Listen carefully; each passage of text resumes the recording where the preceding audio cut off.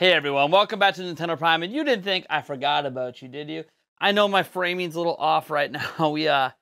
Let's just say there's been a lot of recording done today that you will see in the next handful of days, but we have three big stories to bring to you, but before we do, I want to remind you we are still giving away a Nintendo Switch OLED.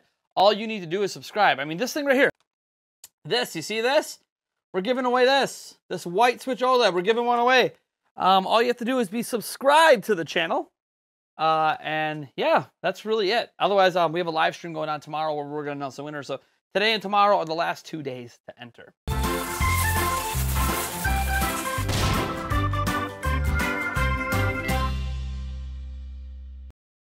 Now, I mentioned we have three stories for you, and the very first one deals with the Game Awards. That's right, Jeff Keighley has announced the date of the Game Awards. It's happening December 9th, and it will be back to being in person. He hasn't said if vaccinations are going to be required to attend, but it will be in person, and that's really exciting. Not really surprising since Summer Game Fest was mostly in person as well. So this should be a pretty good event. The Game Awards is always exciting. Bayonetta 3 was announced there. We've had trailers for Breath of the Wild in the past there. So who really knows? Nintendo usually brings something to the Game Awards every single year, and we'll have to see what that something is this year. And obviously, what awards they're up for, and what other companies have going on. You know, what Sony and Microsoft and Ubisoft and all these other companies have going on heading into 2022. I guess we'll find out at the Game Awards. Speaking of third-party companies, remember that old rumor? It's not really that old at this point, but remember Kotaku told us that Grand Theft Auto Trilogy Remastered was coming to Switch. Never announced, wasn't at the Nintendo Direct. Some people thought maybe it just wasn't a real thing. Well, in Korea, it has now been rated by their ratings board, which means anytime a game is rated for a platform by a ratings board means the game was submitted to that ratings board to be rated for the platform. So yeah, this is essentially confirmation that Grand Theft Auto Trilogy Remastered is coming to Nintendo Switch. So yeah, that's really good. I know a lot of people were hoping this was going to be confirmed at the Nintendo Direct. It wasn't. Now we have it confirmed through a ratings board. I honestly don't know how these companies submit games to the rating boards before they even officially announce versions of games for certain platforms. I don't even know how that happens. It kind of takes some of the luster out of the announcement. It's one thing to have like Kotaku rumor it. It's another thing to actually have something more official like a ratings board. So it is what it is. It's pretty exciting. I'm not a big Grand Theft Auto guy myself, but I know a lot of you guys are. So this is really great news since we don't have any Grand Theft Auto games right now on Switch. Our last story is really the main reason we made this video. There was a Monster Hunter stuff happened today, and we could talk about that. Basically, some Sonic content and other things are coming. They didn't talk as much about Sunbreak for next summer as I wanted them to, but still, there's some cool stuff happening there. But we're not going to focus on that because we have a developing story, and this developing story is about the Switch Pro. Yes, folks, the Switch Pro. I already have a Switch sitting back here that none of you guys have. And now we're talking about a new one before this one's even officially released. Yesterday, we broke a story from Bloomberg where Takahashi Masazuki came out and basically said he knows 11 different studios that are right now working on Nintendo Switch 4K games and have Nintendo Switch 4K dev kits. Nintendo, almost immediately after publication, not quite immediately, but within the hour, we recorded our video about 10 minutes after publication. Nintendo had a tweet out an hour later. And this was Nintendo's corporate account, came out and literally denied the entire Bloomberg report. Here's what they said. A news report on September 30th, 2021 falsely claims that Nintendo is supplying tools to drive game development for a Nintendo Switch with 4K support. To ensure correct understanding among our investors and customers, we want to clarify that this report is not true. We also want to restate that, as we announced in July, we have no plans for any new model other than the Nintendo Switch OLED model, which will launch on October 8th. So, again, there was we have this thing, and also, by the way, no, we don't. So Bloomberg and Takahashi, who was blasted by Nintendo this last summer, came out, defended himself, and he even named Zynga. And Nintendo saying, nope, you're wrong. You're just wrong. It is what it is. Then, the story didn't stop there.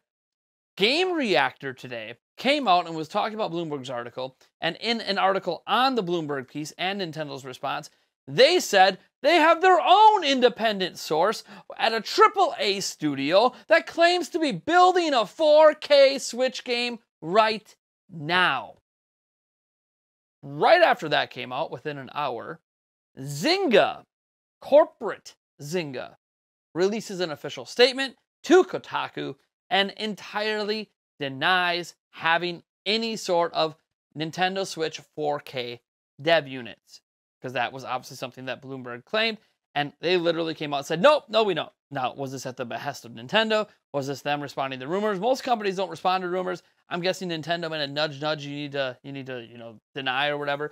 We don't know. That's all behind the scenes stuff. But, okay, fine. So we have a denial by Nintendo, a denial by Zynga, and then we have two big media outlets with reputations on the line saying that Nintendo's full of shit, Zynga's full of shit, these games are coming. 4K dev kits are real, and they have them.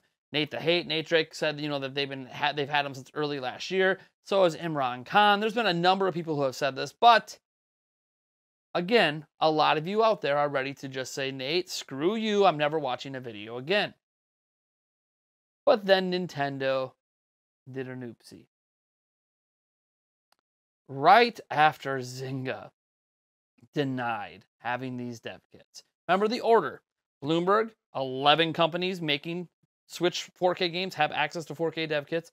Nintendo denies. Game Reactor throws more wood on the fire and says, we also know a developer that has a 4K dev kit. Zynga denies. So again, Switch Pro is real, Switch Pro is fake, Switch Pro is real, Switch Pro is fake. And then Nintendo did noopsies. One of the big rumors surrounding Switch Pro and that 4K support had nothing to do with native 4K support. Yes, there'll be a 4K output to a TV, but it's not native. Nobody's around here thinking that there's a portable Switch coming, whether it's next gen or even, a Pro model that is going to have 4K native support. And it was always attached with DLSS, which is deep learning super sampling, aka a way to upscale games through AI. And guess what Nintendo patented today, right after Zynga denied? 2 separate patents have been filed by Nintendo for AI upscaling to 4K. Now, the image I'm going to show you here is an example they give of it upscaling from 540p to 1080p. But in the actual documentation, in both of them, it mentions upscaling to 4K. And how it describes this upscaling done is essentially exactly how DLSS does it. Now, these patents are supposedly, these technologies being worked on in France. I don't know if it's NVIDIA and Nintendo working on it together there or what's happening with it. But what is clear in these patents is that they've been working on this technology since 2019. This dates back to before the pandemic. Remember when all the Switch Pro rumors started going around? Seems like this kind of all lines up. This is official. These are real patents filed by Nintendo. Now, patents don't necessarily become real products, but I'm just pointing out that Nintendo denied something and then confirmed something literally within 24 hours. And that confirmation was that they are working on 4K DLSS type upscaling for a device that, at least in the actual stuff, appears to be a Switch device. But yeah, let's just say whoops. And to everyone out there that keeps telling me such a device doesn't exist, look, it could be a next-gen device. It could be a device that did exist but will never come out. I don't know. What I do know is Nintendo literally confirmed, accidentally probably, that they are working on this technology after telling us that everyone else is full of shit. It's almost as if Zynga, Nintendo, and others have reasons to deny that help their pocketbooks. And it's almost like it's hard to believe corporate overlords.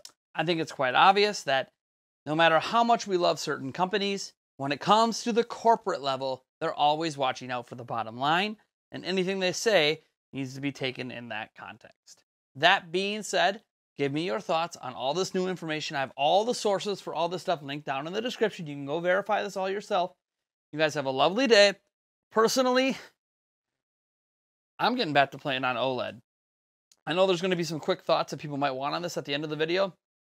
Here's what I'll say about Switch OLED right now. I have a very hard time after playing this going back to the other Switches. It almost hurts my eyes. So maybe don't get an OLED if you are happy with your current Switch, because this will make you feel like you've been missing out. Let's just say that OLED panel difference is real. Like, this is maybe the most worthy XL version of a Nintendo platform I have seen to date. That's what I can tell you right now. Tune in tomorrow. We have a much more in-depth video coming tomorrow. We literally took this thing apart. We actually broke part of it. We'll get into that tomorrow. Almost broke the dock too, but then we didn't. I don't know. We have a lot more on the Switch OLED coming tomorrow. There's a huge video in the works right now in editing. It has 1.2 terabytes worth of footage going into it. It's a lot. It's a lot. I'll catch you guys in the next video.